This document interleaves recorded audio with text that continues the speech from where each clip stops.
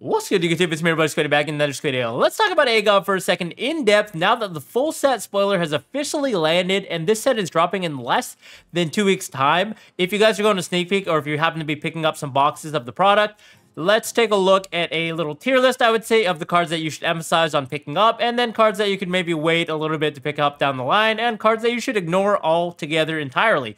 So we have sort of 4 categories here. The must-have, which I think is the absolute have staples of this set that you definitely want to prioritize picking up at the sneak peek. There are likely good cards that are probably going to be decently good, experimental, but not quite validated as absolute staples in terms of looking at the OCG and in terms of just, you know, theorizing on paper, like reading the card effects and seeing what cards are actually going to make an impact on the metagame. We have the has potential, which is, I guess, reserved for cards that are pretty cool, that are not going to make an immediate impact on the metagame, but could come somewhere out of the darkness to make like a little bit of a tech movement, I would say, in the right deck. And then terrible, which is cards that we can pretty much disregard for the time being until something crazy happens in terms of a support that comes out for them further on. So without further ado, at the beginning, I think SP Little Knight, everyone already knows this one is a must-have.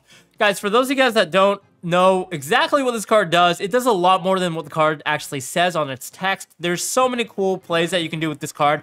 The fact that in tandem with IP Masquerena, this becomes like a effect that can banish from the graveyard or the field as removal is just nuts. It's a generic Link 2. Even if you don't use like a Link Fusion, XYZ, or Synchro Monster to make her, you can still use the effect of the banish, where you get to banish a monster on your field and another monster on the field or your own field as well. So you can either banish 2 of your own monsters to play around things like Evenly Matched, to dodge removal, or you can even banish your opponent's monster, so you always get some value out of this card. It's absolutely insane, and the fact that it's generic is just unheard of, guys. It makes me just wonder, like, if Konami's planning on printing a new type of extra deck monster, because in the end game of XYZs and Synchros, you know, they printed out some pretty broken monsters, and now we're kind of like in the end game of Links. If you compare it to the beginning of when Links came out, like Link 2s, they were not very good compared to this. This is just a whole different beast itself in terms of power creep. And this is absolutely a card that I would emphasize that you guys have to pick up. It's probably going to range around $100 on Sneak, but honestly, I would think that it's probably going to be that price, if the very least, probably 80 to 100, because this is an absolute staple. And if we kind of look at another staple that's been in the past, Zeus, when that came out, that was around $80 to $90 for the longest time, but that was only used in XYZ decks, whereas this monster can be used in basically every deck because it's a generic Link monster, so you don't even have to rely on playing XYZs in your deck in the first place. So I could see this card being a solid $100 bill investment. If you guys have the money, just honestly just pick up this card for sneak peek. I don't think it's going to go down that much, and once people realize how good this card is, when it sees some play in future matches, it's just going to go up, I think. So definitely pick up that card.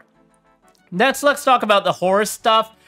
I would say between likely good and has potential, but honestly, even if it's likely good, it's going to be on the very low spectrum of likely good when it's first released. And then after a couple events, I actually think it will flow down a tier to being not very good, because this engine is actually very volatile. Based on what I've seen from it, it seems like it's really good, okay? Don't get me wrong. It seems like every time you draw this one specifically, where you get to discard a card, draw a card, and then add Pharaonic Sarcophagus, you activate Sarcophagus and you bring her back, and then you're able to make easy rank 8 plays. The issue is you're always investing cards in order to do this. So even though it's 2 for 2, you get Pharaonic Sarcophagus and you draw a card, you have to activate the Pharaonic Sarcophagus in order to bring him back, which is already a card investment, meaning you're still not getting any pluses from there. You're going to have to discard cards in order to Foolish the other cards like Happy to bring him back to make a rank 8, but that means that you're going to be investing cards, right? And not every deck has cards to discard. So this is only going to belong in the right deck where you can actually discard cards, in my opinion. So it could be likely good for the time being, but like, you're going to have a deck that discards things like Water Enchantress or cards you can make use of in the graveyard. Remember, it discards its cost, so it's not going to trigger any effects of cards like Tearlaments or Dark Worlds. And in a deck like Tearlaments, like, cards like this, even if you mill them, it doesn't do anything unless you have access to Pharaonic Sarcophagus, and when you only play 1 copy of that, that means you're probably going to be pairing it with hoping to draw this card specifically in order to be able to put that online. And then again, if you get hit with something like an Ash Blossom or even like a Cosmic Cyclone, it kind of just deters that entire engine, turns it off, and then any more copies of HORUS cards that you draw after that will just be dead, right? Like the diminishing returns on the card are just like so bad for what the card actually does. I think this engine is very, very mid, to be honest. It's very overhyped in my opinion, so I don't think it's going to be that good, but we can put it in likely good for now. I think a lot of people will be experimenting with it for the first week or two after the set drops, but afterwards I think it'll probably fall off. So honestly, I think you guys can probably wait to pick this up unless you're specifically banking on playing a deck that wants to take advantage of making zombie vampire or just, you know, big, huge rank 8s, right? So yeah, that's where I would put that card for the moment. Okay, let's move on. Talking about the full armored cards. I think these cards actually have potential. For those of you guys that don't know, we're getting a couple of new shark-inspired XYZ cards that you can effectively overlay on top of a rank 4 or a rank 5 or 6, I believe it is. And this card, specifically, like there are a couple of full armor support spell trap cards that are coming out. Those ones are not great, but I think the XYZs are really cool because you're able to make a huge Zeus on top of them. They don't really have any drawbacks. Well, specifically this one, the full armor Dark Ray Lancer. This one you can just overlay a Zeus on top of that, so that gives you like an extra material. And it becomes 4,000 attack, I believe, when it does have 3 materials beneath it. So it's just really, really neat that you can instantly slap on a 4,000 attack beater and then make a Zeus on top of that afterwards. So barring any other effects that it has with the equip that you get to pop, I think just the fact that you can overlay on top and make a fat Zeus has a lot of potential in the right deck. So definitely want to put that there. This is actually really, really cool as well, but the ZARC cards that are coming out, so the Supreme Magician ZARC support, even though we don't have Electromite for the Pendulum plays, I think the deck could still see some leverage in the TCG because we don't have things like Max C. And in the OCG, this deck is already doing decently well. Now, we know that they have Electromite, but there are some subtle changes in the ban list as well. They don't have the Supreme Darkworm at 3. They have it at 1, whereas we have that card at 3, and we all know that card is really, really powerful. So being able to play it at 3, I think, does have some value over the OCG. And I think there are definitely some decent combos just playing Beyond the Pendulum. I'm not sure what the combos are, but I'm sure that this deck does have some potential down the line. So if you guys want to pick up these cards eventually when no one's really picking them up, I think it's a great way to potentially surprise the metagame with a rogue deck out of nowhere. I actually think that the Watts have high potential. Now, this sounds crazy, but for those of you guys that don't know, we're getting new Watt support in the form of Watt Tuna that says if you inflict battle damage to your opponent via an attack, you can special summon this card from your hand at the end of the damage step. And then this card can also attack directly. Now, it has another effect where when it attacks directly, you can actually tribute Watt monsters to go into a free Watt Synchro from your extra deck. But the effect that we really care about is the fact that you can summon it out of your hand. And it's actually tunerable off a older Watt card called Watt Cobra, which is a level 4 that says this monster can attack directly. If this monster inflicts battle damage to your opponent via a direct attack, you can add a Watt monster from your deck to your hand, meaning you can add Watt Tuna from your deck to your hand, and because Watt Tuna says at the end of the damage step, you can actually special summon that added Watt Tuna from your hand to your field immediately, so that means you get a free rank 4 at the cost of your battle phase. So you could effectively side Watt Cobra going second with a copy of Watt Tuna to make a free rank 4 like a Baguska or something really easily into a board that doesn't have any Omni Negates. I just think that this is really, really cool, and at the same time, you're able to deal a whopping 1,800 damage to your opponent directly, so that could be helpful in time. But the fact that it has a 1 card rank 4 is really hard to achieve in this game. Like right now, we only have things like the Super Heavy Samurai, which has a lot of drawbacks. But this, unfortunately, the drawback is you take up your battle phase, but we're still dealing some damage at least, and we're also able to put on a really, really condensed engine, right? Just playing like 4 cards even, 4 or 5 cards, and then just getting out that Watt Tuna just has a lot of value. And Watt Tuna is not really a brick because you can also attack with other monsters. As long as you deal battle damage, you can special summon them out as a free extender. There's no drawback. So I think that's really, really cool, and a lot of people have kind of looked past that. So definitely Watts have a lot of potential, I would say. Next, talking about OGDOADICs. Actually, if you think about it, there are a lot of things that actually have a lot of potential in this set, and I think OGDOADICs are no exception to that. We're actually getting a new card that allows you to bring itself back from the graveyard when a card is sent from the hand or graveyard or deck to the graveyard. So it's really, really cool. It pairs very well with the rest of the OGDOADICs that are existing. I can't say this name, but there's also a spell card that allows you to tribute a reptile monster you control and then special summon tokens equal to every 2 levels that it has. So if you tribute a level 8, you get 4 tokens, and there's no drawback on that card. So it's really, really cool that you're able to instantly start playing just with these 2 cards that synergize really well with the existing cards that we have for reptiles. So I think there's definitely some potential there to test out, especially now that Arise Heart's gone, so we have the graveyard back at our disposal. This card, the BERFORMET, the Great Wings, well, the Illusion Wings. This card is actually very, very powerful. You can make it with any 2 Illusion, Beast, or Fiend monsters with different names. And then when he's fusion summoned, you can actually Foolish a Fiend, an Illusion, or a Beast directly from your deck. So I think this has a lot of potential because previously when we had 2 illusions in our hand, or like an illusion, like if we had 2 illusions in our hand, we could not use polymerization to fuse into anything useful besides Guardian Chimera, right?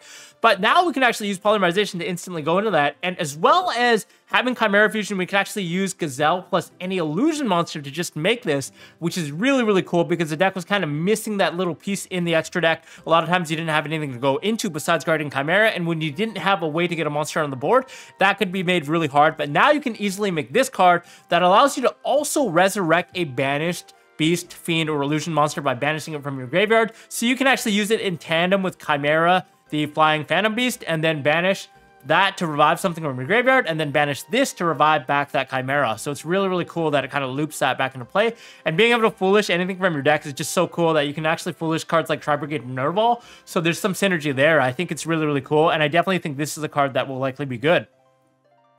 The TG stuff, I think it's between likely good and has potential. I want to say likely good for now, just because I think a lot of people will be experimenting with this, and synchro plays are actually quite devastating. I don't know how susceptible the deck is to Nibiru specifically, but I know it has a lot of 1 and 1.5 card combos, so maybe if this is actually solved, I think it could be potentially good to be like tier 2 status, maybe tier 2.5. So I think it's likely good for now, maybe at the tail end, but it's still good enough, I think, at least for the first couple of weeks of the metagame before we see what happens.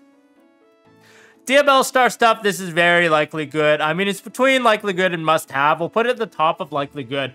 Now, the difference between this and the OCG is the fact that we don't have Chaos Ruler anymore. I mean, neither does the OCG, but when they had these cards initially, when Agov dropped, they had Chaos Ruler, meaning that DIABELLESTAR could be splashed into a lot of decks because she's a level 7, so being able to summon out a Jet Synchron means you can make an easy Synchro 8 in the form of Chaos Ruler. But now that we do not have Chaos Ruler, there are not a lot of good level 8 Synchros to go into, if I'm being honest with you. Something like a Psyframe Gear, Psyframe Omega doesn't really cut it anymore, right, in today's metagame. So I think specifically it'll be very good in decks that can make use of summoning out a level 1 fire monster, like in Rescue Ace, for example, summoning out Hydrant. But in the rest of the decks, it doesn't really seem like it doesn't have a lot of synergy. Just being forced to shoehorn in like 3 copies of the Sinful Spoils, and then the E-Telly Sinful Spoil, and then 1 or 2 copies of DIABELLESTAR, and then a copy of Jet Synchron. It's like there are a lot of diminishing returns, so I'm not sure if that's really worth it for all of the decks like Tearlaments. But I think in the right deck that can actually summon out an engine piece like Rescue Fire Hydrant is really, really powerful. So in my opinion, this is still really, really good engine, and you can make so much use of what it does. You can also draw a card off of the Sinful Spoils card in the graveyard, so that's also really, really good. The Visa stuff is, well, I want to say it has potential. I know a lot of Yu-Gi-Tubers were kind of doing combos with this card, specifically in like a Tearlament / Mannadium Mishmash deck, but I'm not really sure if extra copies of Visa Starfrost is really what would solve the deck's problems. But I think it's really, really cool that you can do a lot with it. Being a normal summonable Visa Starfrost is just neat. So I think it definitely has some potential. But whether or not it'll make a significant impact, it leaves a lot to be said, I think. So yeah, we'll leave that there for now. The Vanquish Soul support is actually really, really cool. I think it has a lot of potential in the deck, and it's probably between likely good and has potential, especially in the Vanquish Soul deck, because this monster allows you to add a Vanquish Soul card from your deck to your hand by revealing 2 fire monsters. It's really, really cool. So now we have more fire monsters to reveal, and we also have a trap card that allows you to do some cool things like Raigeki nuke the entire board. So I think it's definitely something that Vanquish Souls could explore playing. Now, I'm not a Vanquish Soul player myself, so I'm not sure exactly how good it'll be, but I think he's good enough that he'll definitely see some play in the Vanquish Soul, at least for the first couple of weeks, testing out whether he's good or not. And just having another name is just always a good thing, right? He's a free extender that can be special summoned out when you do reveal a Vanquish Soul monster's effect from the hand. So it's just really, really neat that you're instantly able to get another body on the board to make some link or overlay plays. Well, Nouvelle stuff, I think it has potential. It's not the best, okay? But specifically, these Nouvelle cards that are coming out, there's the spell card that allows you to special summon the new Pendulum monster to your side of the field, and then the Patesio card to your opponent's side of the field. And you can actually set up both scales now off that one card when you do pop that card that you special summon to your opponent's side of the field, so you can now pendulum summon. And then when this new card, this Chef of Nouvelles, is summoned, you can actually add a ritual spell, recipe card, or a level 1 ritual directly from your deck to your hand. So it's really, really neat what it does, and it's a free extender as well that you can then tribute off and place in your pendulum zone. So I think this card actually has some potential. Now, we know that Nouvelles are obviously not that great, but I think the deck, now that it has these cards specifically, does a lot more, and it could definitely see some play. You know, like, hopefully D-Barrier gets a nuke eventually, because ritual decks kind of get caught in the crossfire. But I think the deck is really, really fun. It's a lot of entertaining card art, and it just does a lot of cool things for a ritual deck. So this support actually is very, very powerful for that specific archetype, so I think it has some potential. Now, we all know there's nothing in the terrible spot yet, but I think we all can agree that the TISTINA cards are not that great, at least what we've been spoiled. Sorry, guys, I know I said to pick these up in the past couple of videos, and I mean, in my defense, hey, the cards did go up because of the hype from the card art, and I think they're still going up now that the cards have been spoiled, but the new spoiled cards have not been very great at all. There's no real starters nor synergy with the cards. Konami R&D gave us a bunch of TISTINA trap cards, and it's like, we have cards that are gaining attack and want to attack going second, but now we also have traps. There's some counterintuitivity there, but that being said, we might actually get more support. We might get a broken OCG exclusive like we did for the rest of the TCG archetypes in the past. So that could just drive it over the edge. Like, imagine we get something along the lines of Beatrice for Burning Abyss for TISTINA that somehow ties the entire salad together. Then maybe the deck will actually be good. So I wouldn't rule them out yet. I mean, they're terrible now, but maybe in a month or two time, when we get some more detail on the TISTINAs and some more lore, we might actually get some more cards for it, and then it'll be actually good. Because I feel like they're still missing one more thing to actually make it that, like, better, right? Like, there's no way they're going to make an archetype that's TCG exclusive with, like, 10 or more cards be this terrible, guys. So have some faith in Konami. We'll see what happens. The new Butler for the Labyrinth archetype. I think this has a lot of potential, actually. Probably some high potential. I have seen some OCD recipes actually play this card at 3. He can resurrect himself from the graveyard directly when your opponent responds to one of your Labyrinth effects, which is very, very easy to do in, like, a grind game, right? They're forced to respond to certain effects. And then being able to discard this off with a Stovey Torby or a Chandraglier allows you to bring them back constantly, and then also set cards that you draw into off of the rest of your Labyrinth cards, like Ariana, and then set cards, set the trap card, and activate it on the same turn. So I think it definitely has some potential. Whether or not it fits into the TCG builds, it's hard to say right away, but I think it's something that has a lot of cool choices for people to play around with, and it definitely has some potential.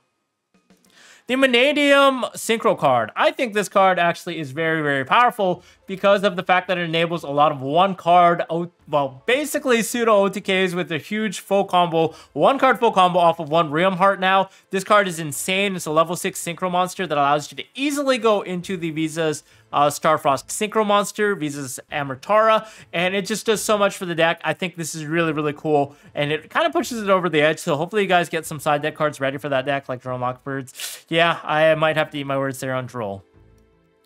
Okay, the TY-PHON Star Crisis card. This card is an absolute must-have in my opinion. This card is insane for the sheer fact that, have you guys ever had a game where you feel like, okay, I'm going second, I basically have everything to break my opponent's board, but I was just short one card to actually be in the game and prevent them from pushing back, and this card now allows you to do that because this is an extra deck card that says if your opponent special summoned 2 or more times from the extra deck previously on the previous turn, you can actually bring out this card for free on top of any one of your monsters that has the highest attack. However, you can't summon for the rest of the turn, so it's a balanced card that you would do at the very end of your sequencing, and then be able to use the effect as well to non-targeting bounce back any monster on the field. This is really neat because you don't have to bounce your opponent's cards. You can also bounce your own, so if you have ways to special summon out like an effect failure or a hand trap, you can actually bring it back to your hand and reuse that. And yeah, TY-PHON's just a really, really unique card that does a lot for every deck, so I think it's definitely something everyone should pick up. And then SHINOBIRD cards, I think, are pretty terrible from what I've read. I don't really know the full extent of their deck, but it seems like they're not great. And being a ritual deck, gets caught between D-Barrier stuff, so not much to say there. Last but not least, Gen and Ken, the Dragon Warrior and the Diamond Tiger, respectively. These cards are very likely good, in my opinion. You've already seen the hype that these cards have generated over the past 24 hours to 48 hours when the cards have been spoiled. And everyone says that these guys just turn on Thrust and Talents, as well as Dark World cards. So decks like Dark World and Purely that can take advantage of these cards, I think will be very, very powerful. But you can't slot them into every deck, right? It has to be a deck where you have to rely not heavily on your normal summoning, so you can actually make room for these guys, normal summon them, and then take advantage of their effects. They're not going to be absolute staples in every deck, but I think they're really, really cool to play around with. And the fact that it turns off things like Evenly Matched going first as well is really, really unique. So there's not a lot of counterplay to these cards if you do draw them. The caveat is you do have to play them in the right deck where you can actually draw into Thrust, Talents, or a Dark World card, or something to benefit off of this card. So that being said, I think they're likely good, probably in the higher spectrum of likely good, but time will tell once we see what decks these will be slotted into. That's about it, all I had for this video. Do you guys have any cards that we missed in this video in Agov? Let us know in the comments below. Other than that, let me know your thoughts, and we'll see you in the next video. Bye-bye.